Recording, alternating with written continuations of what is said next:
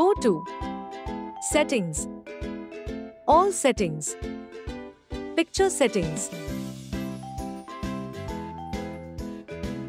In Select Mode, select the picture mode that is best suited to your viewing environment, preferences or video type.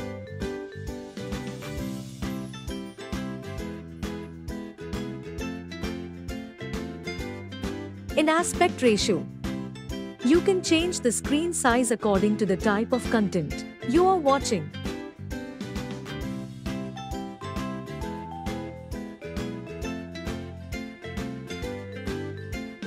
In brightness setting, you can adjust the brightness of the entire screen.